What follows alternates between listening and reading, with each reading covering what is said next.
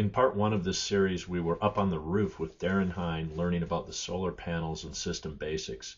Now we'll join him in the basement to talk about the tank and system controls, costs, rebates, and payback time, and some of the nuances of getting the job done right. So these are coming from the panels on the roof. You got your hot coming out and your cold going back in. Got it. And they're going to connect to the top of our pump house, which is still up on the truck. Still on. Okay. There's a pump house. It's got a digital readout. It'll tell us the temperature of the panels, the temperature of the liquid in between the panels and the tank, and then there'll also be a thermostat on the tank, and it'll tell us the temperature of the tank. Okay. So the glycol will go down through the pump house, and then there'll be two more hoses that come down and connect into the tank itself. I would say probably by the end of the week, this whole system will be set up. We have a little height issue, so we have to dig down into the floor there. Oh yeah, to jackhammer that out, huh? Yeah, well, a jackhammer would have been nice. Sledgehammer. Yeah. But we're going to kind of kill two birds with one stone. We're going to dig down and create a French drain for them as well. So, because there is no drainage in this basement, and with this having 80 gallons, we want to have somewhere where water can go if anything happens. Oh, that's a bonus then. Yes. Yeah, definitely. So, two birds with one stone. Yep. And then on top of this is where all of our mixing valve and everything else goes, and we'll run pipes from here, go all the way over to that existing, or correction, he'll run pipes from there, it'll go all the way over to here, and then we'll just connect our hot and cold to his new pipes, and it'll dump all the hot water into there. Cold water, the cold line, main cold line will dump into here, and then it'll force all the hot over there, and then from there it'll go into the existing domestic hot water. Oh, cool. So it's all preheated, and then again, if anything were to happen with that, this has its own electrical element, so we can hook that up, and it's a backup electric hot water heater. Wow, that's perfect. Now they're saying because electricity is more expensive, if you have an existing electric hot water heater, this system's going to pay for itself faster than a traditional gas. I'm not too sure about that math. It's really close between the two, because when it's a gas one, the pilot light's always burning.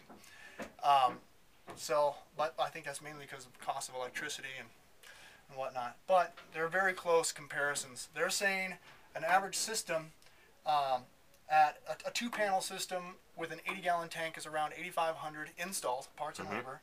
And then you get your federal tax credits, 30% federal tax credit, 15% state, and it's different state to state. And in some local districts, like the city of Fort Collins is working on rebate now. XL Energy and the energy companies are trying to do that as well. They say that roughly a payoff is between 5 and 6 years, depending on what type. If you have a boiler system, the payoff is just a little bit longer, but with the gas and electric, they're the fastest payoff. And with That's pretty quick. and then the other thing is when it comes to solar hot water systems, natural daylight or PV, the biggest problem I've seen is the inexperience of the roofing people. They put all this nice system in, but they know everything they can about solar hot water or PV or anything else, but they don't know a lot about the roofing. Right. So then somebody like me comes in and has to repair little bits and pieces, just technique. So it's really important if you're going to get something, excuse me, still a little dusty in here. Yeah. Make sure the qualifications for the installer aren't just he knows everything about the system, but he knows about the house that he's putting it in as well. Most common thing that people don't think about. Oh, he knows. I've never heard that much technical information about a solar hot water heater. What's the difference between a shake or a woven or a traditional shake shingle roof? Well, I don't know. What is that? Right. And that's ultimately what you marry up to, and that's where your weaknesses are. So. Exactly. So we know the basics, and we learn everything, all the technical stuff, which is really important. Knowing how to get it in watertight. Everything else is just a matter of a little wrench here, a little tweak there, programming the computer system so it's flowing at the right speed, right rate of speed, and that's nice. You can find all that in the manual. Yeah. The installation techniques, you can't. That's an experience, and over time, you just got to do it. Makes sense. Well, I'll be anxious to come back at the end of the week and check out the pump house and the controls and stuff. Well, the hole should be dug. The secondary French drain should be in for them. Pump house will be in. The only thing that won't be connected will be this tank won't have water in it, and that'll be It's not an issue for him right now. He doesn't have any hot water, so that'll probably be a couple months before we actually get that. But we'll have the glycol in here.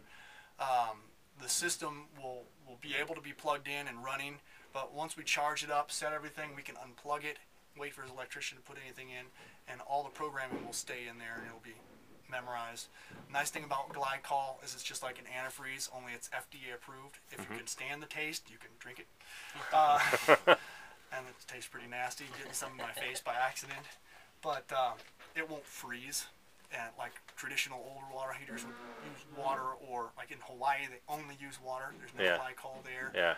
But the glycol just turns into a sluggish gel, which you can heat up really quick. Because if it gets too cold, that one will pump water into this, which will heat up the glycol, which will let it start flowing again the other way. Really nice thing is in the winter, if you get a foot or 2 foot of snow on top of your panels, the tank will heat up the glycol. The glycol will melt the snow on the panels, and then once the sun's hitting the panels again, it goes the other way. Very cool. So it's really nice. Very minimal energy usage, and any energy it does use is just to keep the system running efficiently. Just from a circulation standpoint. Exactly. Right? Yeah. And so you don't have to worry about, and with glycol not expanding when it freezes or gels up, you don't have to worry about pipes bursting or anything else. The system is, as you can see, it's all pressure fittings and washers and gaskets. There's no sweating in the coppers. You don't have to worry about. You don't have to worry about pipes breaking or seams popping or anything else like that. And again, this is flexible stainless steel hosing. This is the only thing that's going to adjust pricing, because this is $10 a foot. He is lucky he has one of the shorter runs because it's pretty much straight down, 2 stories, but it's pretty much straight down. But we did a 3-story or 2-story Victorian a couple months ago, and it used almost 40 feet of hose. That was just one way, and at $10 a foot, that got pretty expensive. But his system was probably around $11,500, $11,600. Because you're just adding to the 8,500 or the. Well, he was actually had a 3-panel system because his house was so big, but it added almost $1,000 on because of the extra hose that he had to use.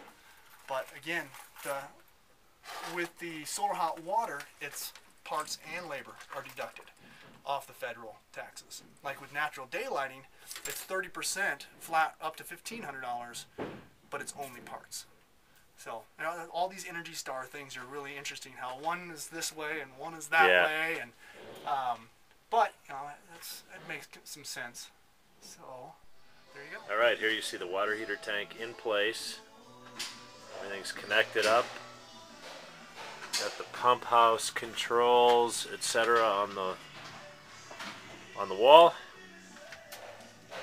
and it looks like it's just ready for final hookup and set up for operation in a few weeks. Well, there you have it. After some good research and planning and a professional installation job by the Hindsight team, Sandra and Justin will now have a water heater system for their renovated home that is driven primarily by energy from an abundant and renewable resource, Colorado sunshine.